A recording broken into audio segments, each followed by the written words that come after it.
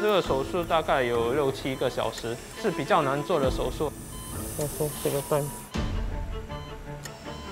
每次都是会觉得肚子痛啊，有时候一直头晕啊，又呕吐啊。The worry now is that your calcium may become low because now your bones are very, very hungry. 医生说，他以前有胰脏发炎过，所以导致里面很多疤痕、很多伤疤。What if I don't survive the surgery? Whether my body can withstand the long and major surgery?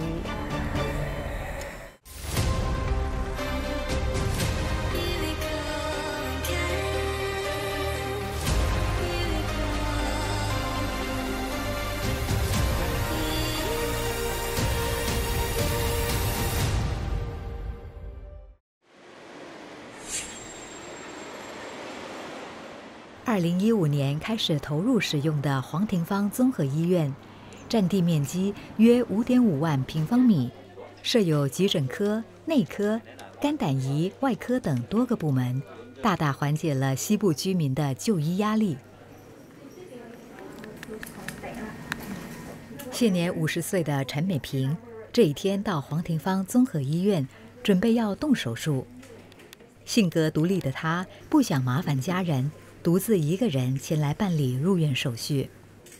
之前会感觉到一直肚子不舒服，然后每次去看那个邻里的那个医生，还有公司的那些医生，他们都是说我有那个胃痛，然后我就觉得 OK， 这样是胃痛，这样说可能是因为工作压力还是太过忙碌导致到胃痛。It's a bit low. Oh no. 14696 Yes. 陈美萍是一名销售培训师，一向热爱户外活动，3不5时便会和亲友出游或一起环岛骑行，也是马拉松的常客。透过公司每年的体检，她最近才发现，她患上的并不是一般的胃痛。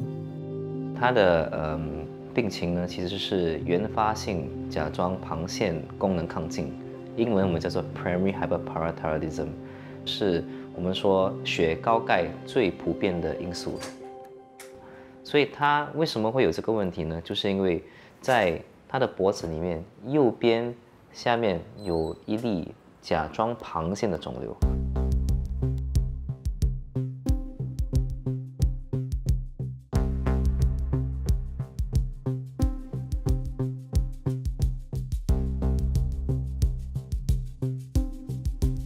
普通的甲状旁腺呢，其实是看不到的，连我们做扫描超声波也是看不到的，因为它们真的是很小，连1厘米都没有这么大。通常呢，我们说其中1粒呢可能会开始肿，变成了一个肿瘤，然后造成激素亢进。过多的甲状旁腺激素会导致血液内的钙含量过高，高钙血症有可能危及病人的生命。所以呢，长期如果我们不来治好这个功能亢进的问题的话呢，当然第一点，骨质会越来越疏松，所以那就是说骨折的可能性就会更高。另外一点也是，我们知道长期高钙的问题也是对身体其他的部分会有影响，可能会有心脏病的问题。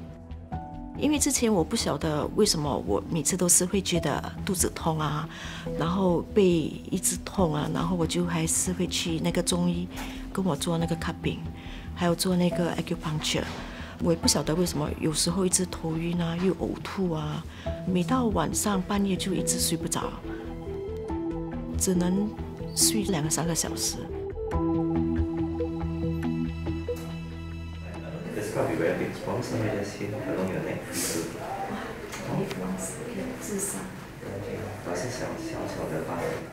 那这个病人也是10年前已经有过胃溃疡，因素也可能是因为高钙的问题。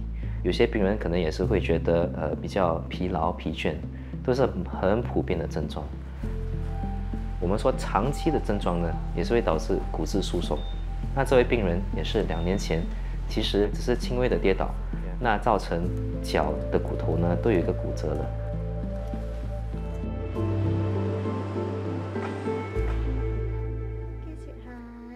这一天，在医院里等着动手术的，还有现年56岁、患有胰脏癌的 Rosna。Okay, better 37.1。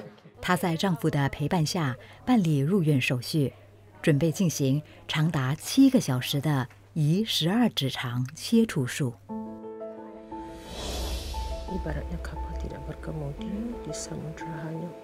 Rosna 是一名英文教师，过去有高血压、高血脂症和糖尿病的病史。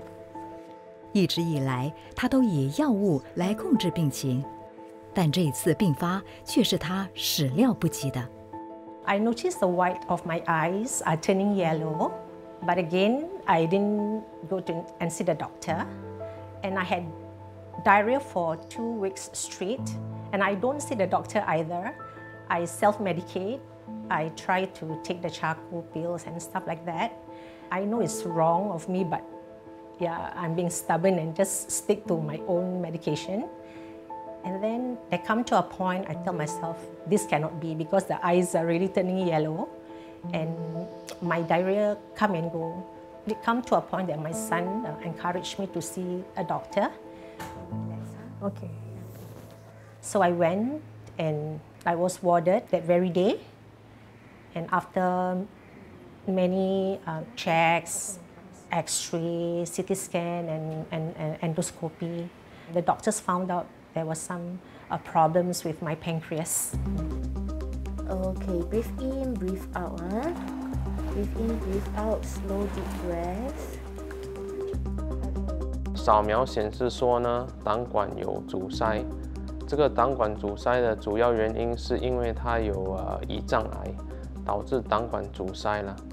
所以我们先做了其他扫描，确保癌症没有扩散，然后跟他安排手术啊。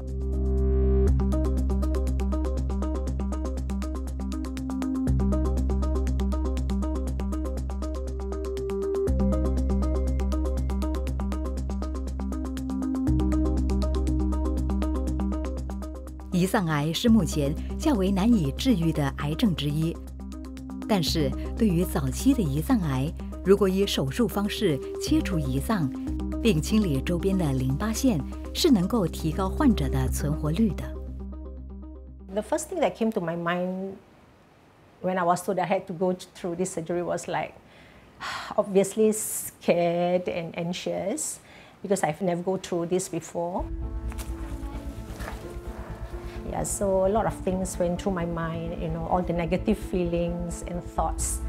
Like, what if I don't survive the surgery? Whether my body can withstand the long and major surgery.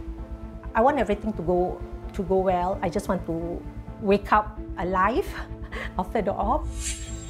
面对妻子的担忧，身为丈夫的 Rosalie 觉得最好的开解方法是细心陪伴。She's actually a bit scared and so on, nervous. But we as a family always encourage her not to worry because all the doctors are all professional. Okay, they will take care of you.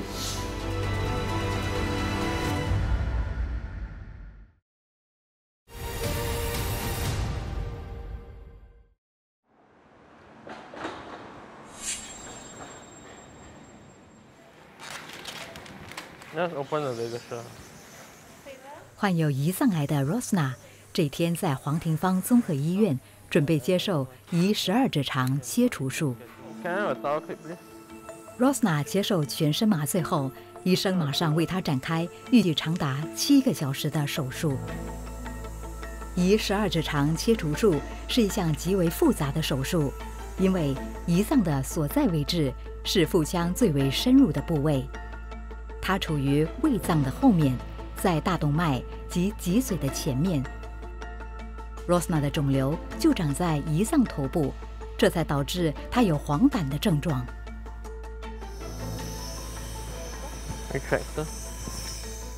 把那个胰脏切除后呢，有很多地方需要连接起来，所以时间比较长了。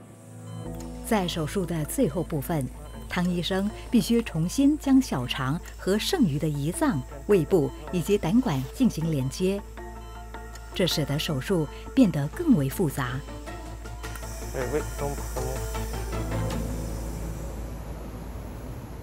after me. One more forceps to Dr. Joel, please. 另一边，2个星期前被诊断患有原发性甲状旁腺功能亢进症的陈美萍，在接受全身麻醉后，也要开始进行手术了。我们通常是采用2种扫描，来去察觉是哪一粒甲状旁腺呢有肿瘤。所以第一个呢就是超声波，超声波呢是需要看这4粒哪一粒可能是开始有肿，因为普通的甲状旁腺呢，超声波是看不到的，因为小过1厘米。第二个扫描呢，就是我们所称的 sestamibi 或者 parathyroid scan。那这个呢是特别看这个甲状旁腺的功能有哪一粒有亢进。那这个病人呢，2个扫描都显示是右边下面只有1粒肿瘤。所以呢，也能够让我们可以让这个病人呢做一个比较小一点的手术，微创的手术。胡医生采用开放性的方式为陈美萍进行手术。他首先在胸骨切肌上的弧形低领做一个约2公分的小切口，以人工拉钩，并在头灯辅助下切除甲状旁腺。大部分的甲状旁腺都是蛮小的。所以第一点，我们是要确保我们真的是能够找到这粒肿瘤，然后帮它切除。So we need to get this plane between the thyroid and the parathyroid. 这类手术的优势是操作距离近，手术时间短，而且有机会损伤的面积也比较少。此外，手术的切口痕迹在手术后可轻易掩盖，但这样的手术也存在着一定的挑战。所以我们做这个手术呢，也是不会超过2公分的那个疤痕，所以你可以想象，小的疤痕，那我们也是更仔细的需要用比较小一点的那些工具呢，然后来把这个肿瘤切除。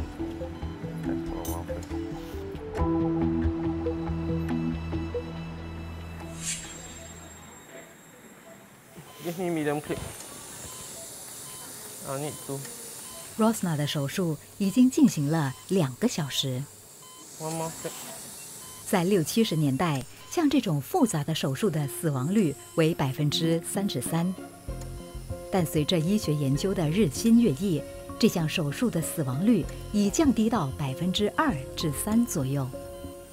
So take your time. Station 12.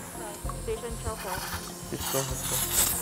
手术的风险，第一个最大的风险就是流血了。病人流血，我们通常都是可以在手术房止血的。第二个风险呢，就是连接的部位了。有时如果病人愈合的能力不是很好的话呢，可能会有漏水的迹象就会导致病人有发炎的迹象，也是会发烧啦，白血球会升高啦，需要打抗生素。甚至呢，需要放新的管，让那个肮脏的水出来，或重新动手术了。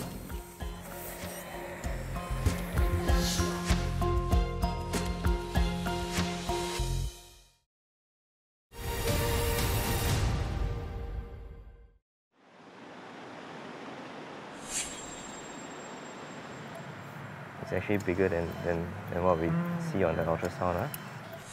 陈美萍的手术已经进行了1个半小时。胡汉文医生正小心翼翼地为她切除甲状旁腺。手术当中，胡医生最担心的是意外损伤到喉返神经，这将使病人彻底丧失正常呼吸的能力，即便获救，也将难以过上正常人的生活。其实病人是有蛮多症状的，不过他也是很担心开刀之后会不会影响到他的生活素质。他的工作也是需要利用嗓子来和很多人沟通，所以我们也是要确保手术安全，希望也是能够减少对声音还有嗓子受损伤的风险。他也是觉得那些症状也是蛮困扰他，所以我们也是希望开刀之后呢，他的症状都慢慢开始消失。也是给骨骼比较强壮一点点，所以能够回去做一些可能爬山这些之类的那些活动。How high was the pre-excision? 2个小时后，胡医生成功地将陈美萍的甲状旁腺切除。切除了之后呢，我们其实看得出那个瘤比我们从超声波看起来还比较大一点点啦。那可能也是会解释为什么还没有开之前，那个甲状旁腺的激素会这么高。Okay, the blood taken ready 啦 ，then we can take a look at it 啦。哦 ，WhatsApp please。那一切除之后，差不多10分钟之后，当我们去验血的时候呢，它的指数呢都已经要调回到正常的指数了，调到差不多10、12。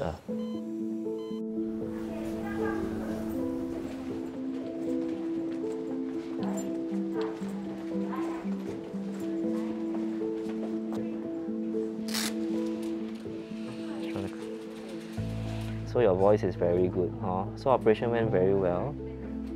So the scar is very small. After we took out the tumor, right, the parathyroid hormone dropped by a lot. It's almost normal already. But the worry now is that your calcium may become low because now your bones are very, very hungry. So they are trying to suck all the calcium back into their bones. So we may start you on a bit of calcium. Then if everything goes well, you can probably go back tomorrow. Okay? So after this, you can eat and drink anything you want. No problem. Okay? Then I will see you tomorrow morning lah. Okay? Alright, bye-bye.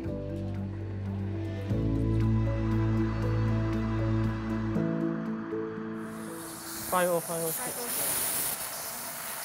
No, new line. What's that? 而患有胰脏癌的 Rosna 还在手术台上接受手术。汤永贤医生除了切除肿瘤所在的胰头之外，也必须同时切除环绕胰脏头颈部的12指肠。麻烦的是，12指肠又连接着胃和小肠，在破坏12指肠的过程中，往往也得将一部分的胃切除。而最末端的胆管是穿过胰头才连接到12指肠的，因此手术时也必须将总胆管和胆囊切除。汤医生已经连续工作近5个小时，但他依然全神贯注地投入手术中，因为胰脏周边环绕着许多复杂的大血管。手术时，如果角度或距离拿捏不够精准，随时都可能发生大出血。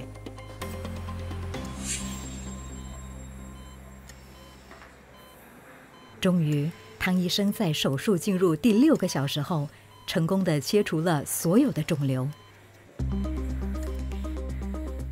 这是胰脏，这是12指肠，这是病人的胆囊了，所以癌症的地方大概是在这里，我们已经把全部癌症拿出来了。这个手术大概有6、7个小时，是比较难做的手术啊，因为他以前有胰脏发炎过，所以导致里面很多疤痕、很多伤疤，所以手术稍微比较久一点。当然是会感到一点疲累，最重要就是说手术成功，病人恢复健康就可以了。但是在把肿瘤切除后，手术还没有完全结束。汤医生还得继续为 Rosna 重建肠道、胆道和胰管的连续性跟完整性，这又是另一项大工程。其中，将胰管重新连接肠子的难度最高，因为胰管直径只有约0.2至0.5公分，医生必须花费一些功夫才能把肠子接上。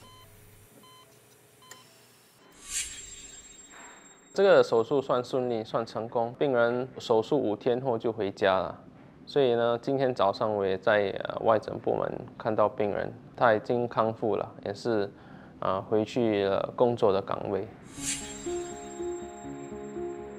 Nobody likes to go through an operation, but if it's for your own good, why not? Just put all these negative thoughts at the side, and you must remember that there are so many people supporting you, and so you have to just go for it. 这个胰脏癌呢，有28%呢 genetics，8% 呢就是说 sporadic， 就是说它是因为有些 genetic mutation 造成的。现在我们无法防范了。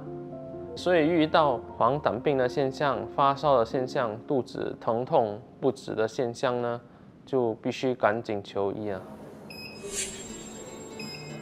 完成手术后的陈美萍也如愿回到她向往的日常生活。她几乎每天都会到公寓里的健身房锻炼身体，希望能尽快恢复到患病前的健康状态。现在我觉得生活有比较改善啊，不会像以前那样的累。现在没有睡眠的问题啊，会比较早睡，然后也早起啊。我现在都会鼓励朋友跟亲戚们去做每年的体检。如果发现有什么病情，他们可以早点治疗，风险会比较低。